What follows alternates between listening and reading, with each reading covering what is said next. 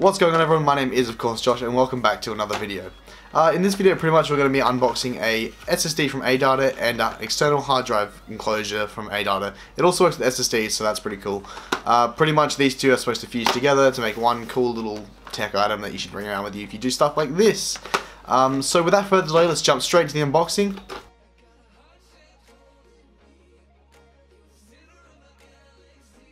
Okay guys, so we're going to install this into the enclosure, so let's go ahead and do that. I'll show you guys how to do it as well. So at the top of the actual enclosure there's this little clip that you can see. You need to slide that to the very side, so pop that one through. Okay, now to open it up we'll put our thumbs here and we'll push up and that should release the mechanism. This should allow you just to take the cover off straight out. And if you look inside you got your little PCB in there as well. This is pretty much what gives you connection from your SATA to your USB, which is also at the bottom if you have a look right there. So now what you want to do is you want to get your SSD, so mine's right here, you put that into the case, click it down and it's in. Now what you're going to want to do is get your external enclosure's front piece, grab it and pull it down, and then it's just click into place. Now one last, make sure you put this locking mechanism back to lock. Sweet.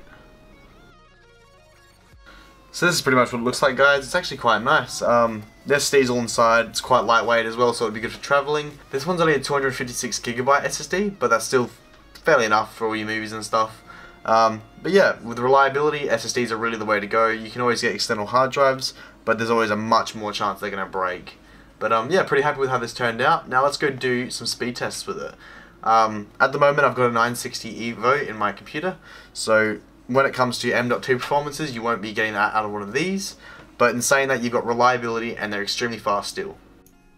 Okay guys, now that we're in our recording software, we're going to do an SSD benchmark. What we're going to actually do is use the Samsung SSD 960 Evo at the start, just so we can see what a base is of a M.2 SSD running NVMe.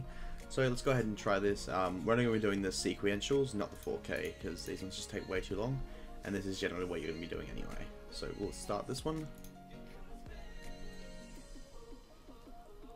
Okay, so the write's 373 megabytes per second and the read's 2089 megabytes per second. Okay guys, now that we've got the ADATA SSD working, let's try and do a benchmark. Of course it's going to be nothing like the M.2, but we can always see how well it goes. Again, remember this is an external SSD, so it's not actually internal within the SATA port.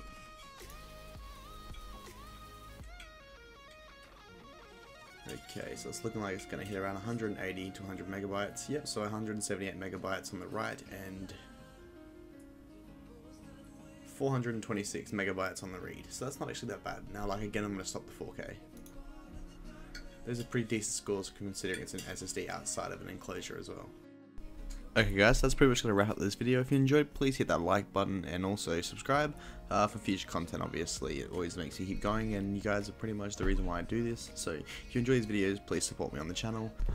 Also, I'd like to give a big shout out to ADATA for sending me the external enclosure and the SSD. Really cool, those guys, and I thank you so much.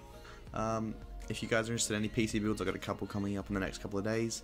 Got my second gaming rig to make, and I've also got a media PC and a couple of gaming builds at the store. Anyway guys, I'll see you in the next video. Peace.